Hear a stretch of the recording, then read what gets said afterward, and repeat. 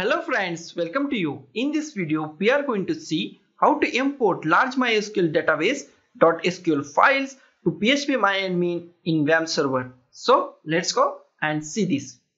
First of all, we create a new database and name it my data and hit on the create. Here is our file. In this file, I have a test table.sql file and we want to import to our MySQL. So just close it. So just go to the Wamp, right click on or click on it, go to the MySQL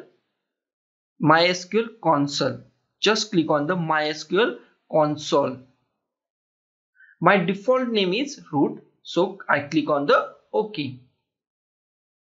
So my password is blank, so I just hit on the enter. Then just click on the use, then select our database, my data, hit enter. So our database is changed. Then just type source, then the path of our folder. So here is our file and this is our path and paste it. Then just copy our file name also with extension and remove these black slashes to forward.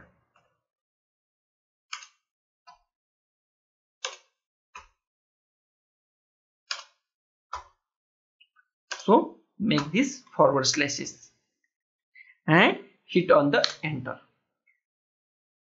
It takes some time depending on your database size. So it's done.